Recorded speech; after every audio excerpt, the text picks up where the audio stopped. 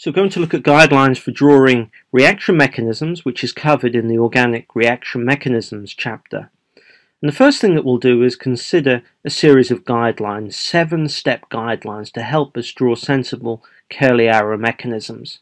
In step 1, the first thing we're going to do is to draw skeletal structures of the reactants, including lone pairs on nitrogen, oxygen and sulfur, and delta plus and delta minus on any polar bonds. In step 2, we're going to recognize and identify any acids or bases in the reaction. In step 3, crucially, we're going to identify the nucleophilic site or the nucleophile and the electrophilic site, the electrophile. In step 4, we're going to draw a curly arrow from the nucleophilic site to the electrophilic site.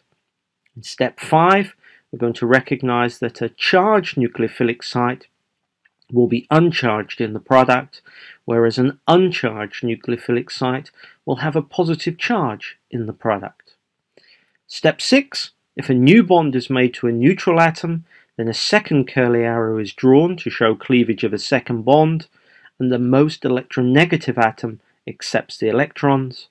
And finally, in step 7, we're going to add any charges. The overall charge of the reactants should be the same as that of the products. So we'll now look at our first example. We're going to look at the synthesis of an ether. So we're going to react the ethoxide ion with 1-bromopropane to form 1-ethoxypropane together with Br-. And we're going to now draw a curly arrow mechanism for this reaction following each of the 7 steps.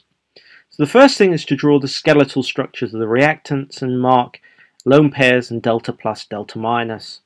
So here are our skeletal structures. Here's the ethoxide ion, 1-bromopropane and the products. We're going to recognize that we've got a polar carbon-bromine bond in 1-bromopropane, hence the delta plus, delta minus. We don't need to include any lone pairs because we've got a negative charge represented here, which indicates the lone pair on oxygen, and another one here on bromine. Identify any acids and bases. Well, potentially the ethoxide ion could act as a base in this reaction, but if you look at the products, ethanol isn't formed, so it's not removing a proton from the reactant. So therefore, we haven't got an acid-base reaction in this particular case. In step 3, crucially, we're going to identify the nucleophile, nucleophilic site, the electrophile, and the electrophilic site. And in this case, it's the ethoxide ion, which is the nucleophile. This is the electron-rich site. And it's the 1-bromopropane, which is the electrophile. It's this carbon here, which is the delta plus carbon, which is the electrophilic site in the reaction. We're now going to draw a curly arrow from the nucleophilic to the electrophilic site, as shown here. So here's my double-headed curly arrow, taking the electron density from the oxygen, attacking the carbon. We're now going to recognize that because we're using a charged nucleophile in this reaction, the oxygen atom will become uncharged in the product because we're taking electron density away from it.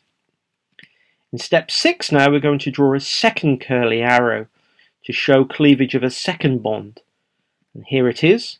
The electron density now is going to move from this carbon-bromine bond, goes on to the most electronegative atom bonded to the carbon, which is the bromine, and we land up with these 2 products. The final thing we need to consider is charges. And the reactant, we have a negatively charged reactant and a neutral reactant, so overall 1 negative charge.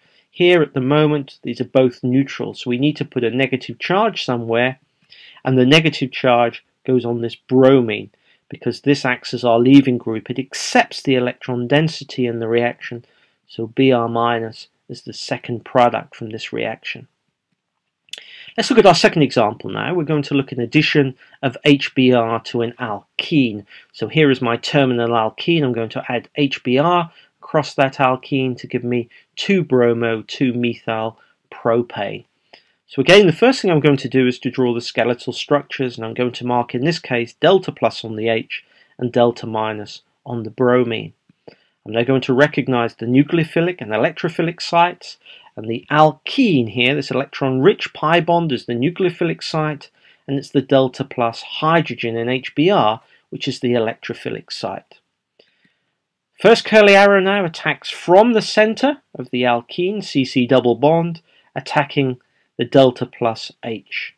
I'm attacking a neutral atom, namely hydrogen and HBr, so I now need to draw a second curly arrow, and I'm going to take the electron density from the HBr bond and move it onto the electronegative bromine, and I land up with these two products here.